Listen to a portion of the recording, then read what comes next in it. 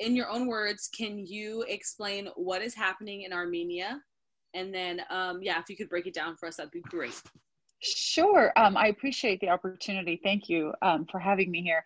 So basically, it's very hard to put it in short terms. You can definitely look up a lot of the history, but just to break it down for these purposes, Armenia is currently surrounded, it's landlocked by different countries. It's in the Caucasus region, and attached to it, with it, and a part of it has always been an area called Nagorno-Karabakh, or Artsakh, historically known as Artsakh. And this Artsakh region, back when communism first kind of took over Armenia, back when the other country in question, which I'm sure we'll be talking about, Azerbaijan, when it pretty much became a country, during those times when Soviets took over, we like to think that it was to appease the Turks for whatever reason, but Joseph Stalin, and which was at the time over 90% populated by Armenians, as it has historically been populated by Armenians, and handed that land over to the Azeris. And it became a part of Azerbaijan. However, when communism fell apart, the people living in Artsakh, I'm going to call it Artsakh for our intensive purposes, but the people living there essentially wanted their own autonomy, and there were a lot of issues with that with Azerbaijan. Ultimately, there was a war back in 1991 or so, in the early 90s. And what ended up happening was the Armenians did win that war, and they did regain that land.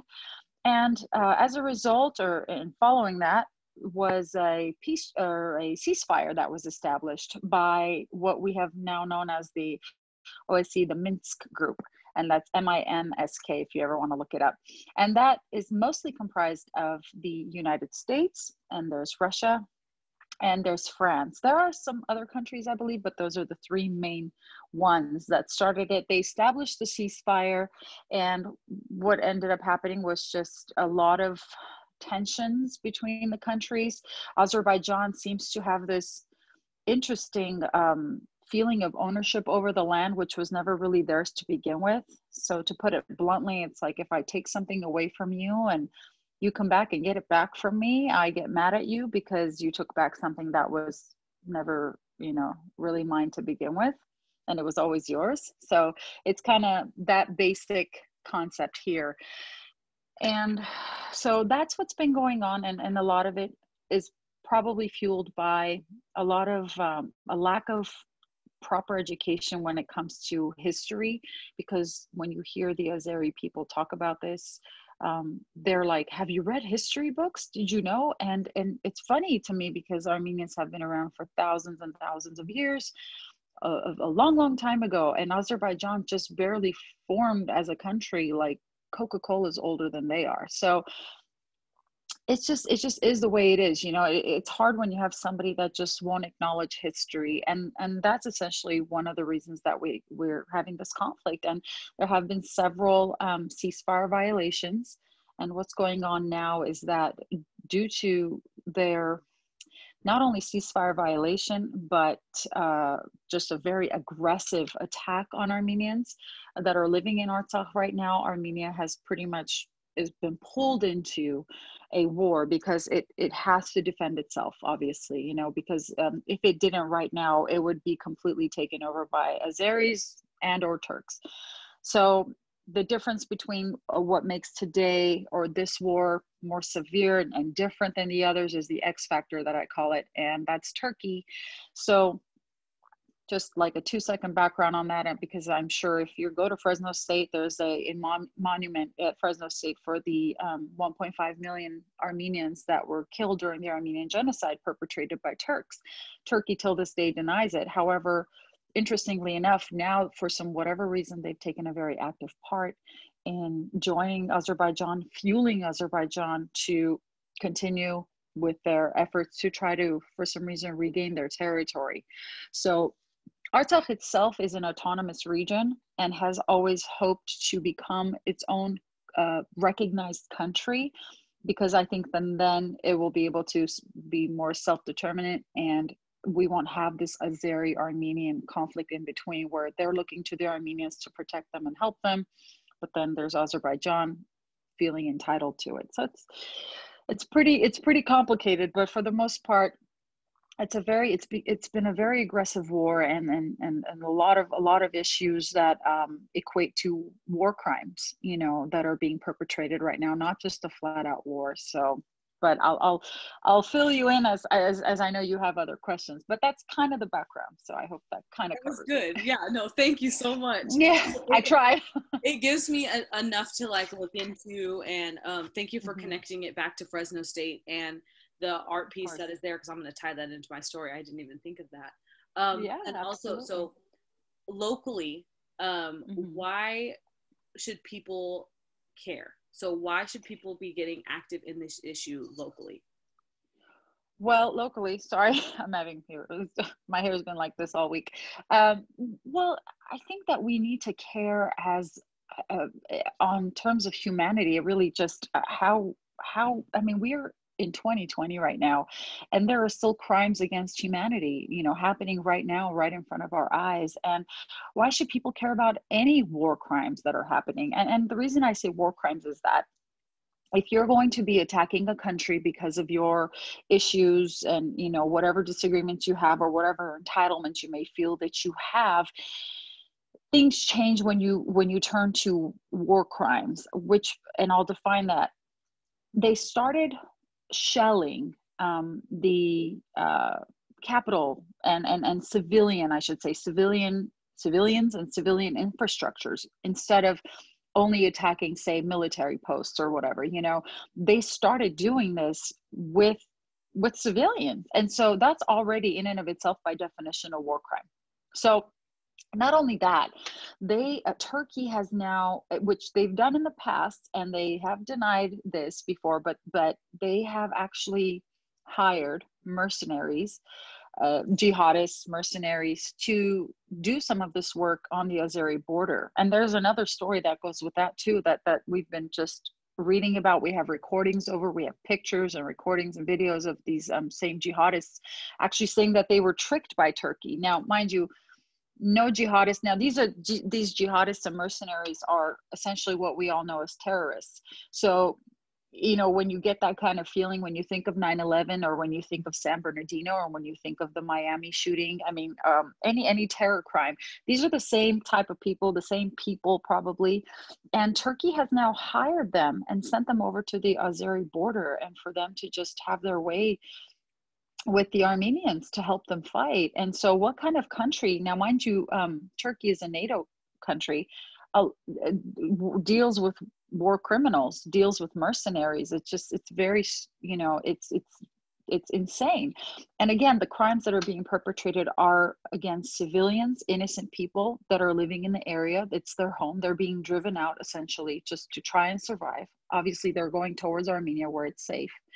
And so the Armenian, you know, the Artsakh army are now currently trying to defend the land. And so why should people care? It's because this is a humanity issue. This is, whatever background, whatever country you're from, and maybe you were just born in the United States, and that's fine. And think of it as that too. So what if somebody just came over?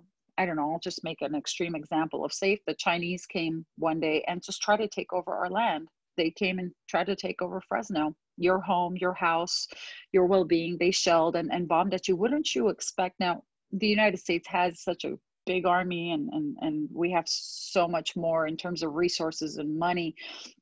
But wouldn't you want something to be done? Wouldn't you want the world to at least acknowledge and join in forces and say, hey, you better stop this, right? Well, Armenia is a tiny country, and as I mentioned before, it's landlocked in a very tight spot, and it's between enemy number one and enemy number two. So if you were to look at the map of Armenia, it would be Armenia. To the east of it is Azerbaijan. To the west of it is Turkey. And Azerbaijan has 10 million population, while Turkey has 80 million population. Armenia only has a 3 million population. So you have essentially, gosh, you know, 90 million, almost 100 million people against a 3 million population. Mind you, they have access to the sea, they have access to trade, they have access to oil and gas and energy and all these things that, and allies and power that Armenia maybe doesn't. So we in our own nation have been out on the streets, as we recently saw, with the protests, the recent protests, fighting for the rights of minority people who are pressured, people who are, maybe don't have the same power and, or whatever it may be, it's different levels of it. But Armenia is also one of those people, I mean, we're having all this conflict going on down there with hardly any help, hardly any support. And so that we should care as humans, to watch other innocent humans die, and not just in Armenia, but in any country. I think we should be quick to stand up. But unfortunately, this is something that if we don't care about now, this is something that's going to continue by Turkey. And it could be somebody else tomorrow. We should care because America is the land of the free. I mean, we fight for what's right. Right? I mean, we fight for freedom. We fight for human rights. We fight for equality. That's what we stand for. So Americans should be following that and standing up for people who right now are in desperate need. And the thing about it is that we have to be so careful, and that's why I appreciate the invite here, is that a lot of the a lot of the press out there that does discuss this issue, if they happen to interview an Azeri or a Turk, they will use a flip narrative and they'll say that Armenia was the aggressor. And when you look at it in just a commonsensical way, I don't think that it would be in Armenia's best interest to stir up a war with a country that's, as big as Azerbaijan. Mind you, we will defend our country and do what's necessary, but why would we start a war? We already are in the area. We have occupied the area. There are Armenians living in it. I have personally been a part of a nonprofit organization that actually helps raise money to better the war-torn areas. So we've helped build schools and churches back up, and hospitals and roads and things like that were destroyed during the initial war in the 90s. And here you are, like, what reason do we have to aggress? Like, it just makes no sense, even in just simple terms. But they do this flip narrative, and in the meantime, all the damage continues to be done. So we should care on a humanitarian level. We should care as people, and based on the very principles and the very thing that America is built off of, or so we hope. We hope that we don't lose sight of that ever, and start becoming careless, because then that's when we lose our souls. That's when we start losing our hearts. So yeah, this is an innocent people that are just being attacked randomly and killed. And I mean, you hear about soldiers that are being skinned and cut into, smaller parts. Like this is a different level of violence. It's a different level of hate, and it needs to stop. So yeah, that's why. And what can people here locally do to get involved and help? Well, and that's a great question. It's what all of the Armenians have kind of started doing, and we've had a lot of non-Armenian support as well, people of different races and nationalities coming forward, writing to lawmakers, condemning this, educating themselves about this thing, and really standing up. When we have Armenians marching on the streets, it would be wonderful to see other people who are not just on the side of Armenia, but on the side of humanity, on the side of justice, to stand out there with them, because we're now defending justice. That's what this is. This is all to get justice, not just siding with this country or that country. It's plain and simple. They were the aggressors. Armenia is defending itself. We're in a very difficult situation. Yes, we're fighting back, but it's really, really hard. And when you have the bigger superpowers that don't really say anything, including the United States, I mean, if you just go on your phone right now and you look at like the top news, even on, I've tested this with Yahoo, with Apple News, you don't even see a trace of that. So people don't even know about it.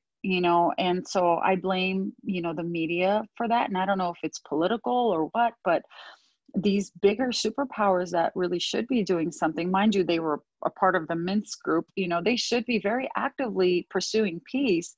And yet sorry, my dogs, there's very little action being done. So I believe that when the people of the United States stand up and say, hey, you know what? This is not cool. Americans are not okay with it.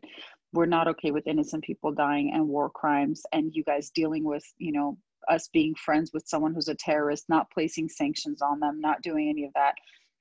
That's when, our politicians will maybe start to listen. Mind you, quite a bit of them are already on board, but there's definitely more that needs to be done, because like, as we know it, and I know Donald Trump is just now getting better and healing from his COVID-19 diagnosis.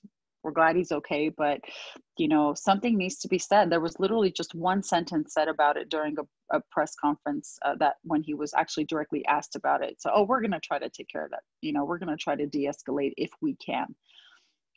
I mean, are there maybe some biases? Are there business agreements between them? Are there, America has a lot of ties in Turkey, military bases. So it makes things a little more complicated. But at the end of the day, no matter where you are, where you stand, and if you know that your friend is a war criminal, if you know that your friend is dealing with terrorists, if you know that your friend is doing something wrong, you need to step up and stop your friend.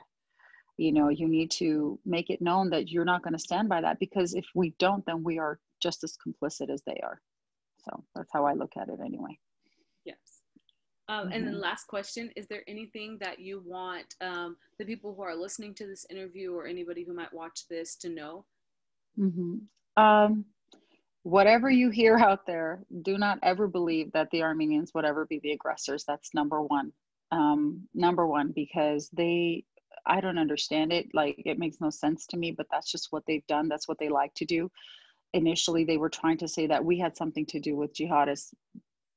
Like, Armenians are the first Christian nation in the world. So dating back to 300 AD. So it's like, that would already be a religious conflict, but I would just want people to really look at history, to really understand it, to join the Armenian cause if you can. There are donations, monetary or even supplies that we are collecting right now. And I know it's kind of a tough time for people, but if you're able to donate, if this is something that's close to your heart, then Armenia Fund is the organization that's been asked by the Armenian government to help with humanitarian aid. A lot of families are being displaced right now, a lot going on over there with the war. And just, if you have access, or if you see Armenians on the streets, go stand next to them, write your lawmakers, guys. And make sure that these war crimes are actually punished. That's the thing, is it's important that these crimes don't go unpunished, because it may be us today, but it's going to be somebody else tomorrow. On the world stage, when you see somebody getting away with something like this, you're going to see others start to do it too, because these superpowers are standing kind of quietly, just waiting to see what happens. Essentially, and what I was saying earlier before, if you're, say, from Mexico, if you were to hear about your homeland being taken over by a completely other country, how would you feel? That is exactly what the Armenians are grappling with right now, and we're fighting it. We're trying to support our country right now so that we can fight back. But essentially, that's what we're dealing with. This is an existential war. And no such war should be happening in 2020, in the age of technology and so much history behind us that we should be learning from. And yet, crimes still occur every day. So if we're not going to stand for crime here in the United States, against innocent people or minorities, then we shouldn't stand for it in any other part of the world. So you can always research, but just make sure you're reading credible sites and find out for yourself, but you're going to find a lot of holes in their stories. So pay close attention, not just Armenia, but around the world. Americans have to be that beacon. We have to set that example. We are a superpower, and we have to show that, we haven't forgotten what we stand for as a people, as a nation. So, and I would like to tell everybody to stay healthy and be well, and just send up some prayers for us, because we need them right now. But aside from that, just some action, again, just writing some lawmakers. If you can help, maybe donate to Armenia Fund. It's FUND. That's a website, you can go to, cleared by the Armenian government requested by them for some humanitarian aid for us. That's it. And just keep us in your hearts, in your prayers. We appreciate it. Thank you so much. Thank you For this interview. Thank you for taking out time of your busy schedule. That's I know okay. you're busy. This is just as much a priority as anything else. Okay, good. Thank you again.